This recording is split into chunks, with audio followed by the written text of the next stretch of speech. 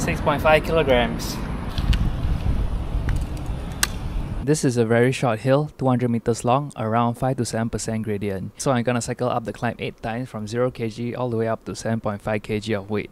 This will be 7.5 kilograms. So the question is, for such a short climb, will we even see a significant difference, or will all the runs be within the margin of error? For consistency, I'm using the Vivero Axioma dual-sided power meter to try to keep the power exactly the same, and I'm also gonna start all the runs from a standstill, and I'm also gonna wear running shoes to prevent wasting time clipping into the pedals. The initial weight, without anything in my bag. What does it say?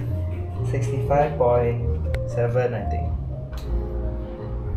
73.4. This is about 1, 2, 3, 4, 5, 6, 7, 7.5 kg. This is as heavy as my bike.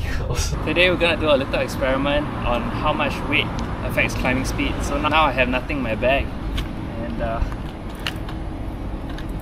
oh no, my chain dropped. So this will be the first run, and let's go. Another bottle. Okay, so this is 500 ml.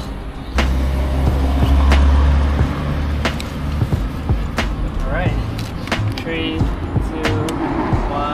go.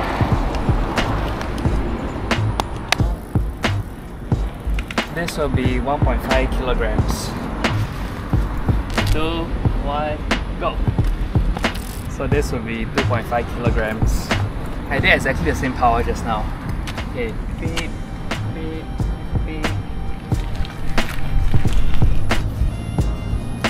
This will be 3.5 kilograms. Okay, so this is 4.5 kilograms.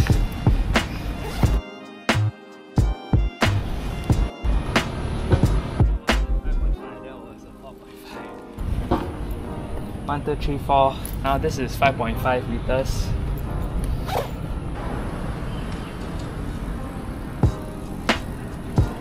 $6.5 kilograms.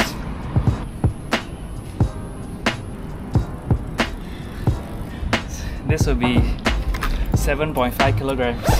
So that's all the weight we brought today. Oh yeah, all significantly faster. But anyway, let's go home. Okay, now for the results. Actually, just as I predicted, all the runs are the same within the margin of error. The power was quite consistent, around 222 to 228 watts for all the runs. Interestingly, the 500 gram and the 6.5 kg test was done exactly at 226 watts, and the 6.5 kg test was 3 seconds slower. 3 seconds is a lot for a 1 minute climb, but it also could be within the margin of error. Like for example, if I pressed the stop button too late. Also, the 7.5 kg test and the 0 kg test was exactly at 228 watts. The 7.5 kg test was 6 seconds slower.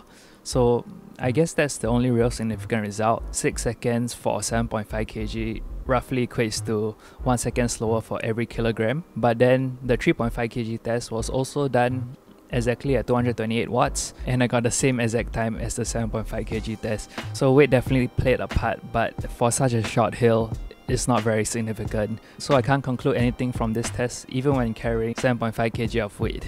But weight is definitely still a huge factor, especially during longer climbs. Maybe next time I'll find a longer climb and repeat the experiment again. See you in the next video. Goodbye.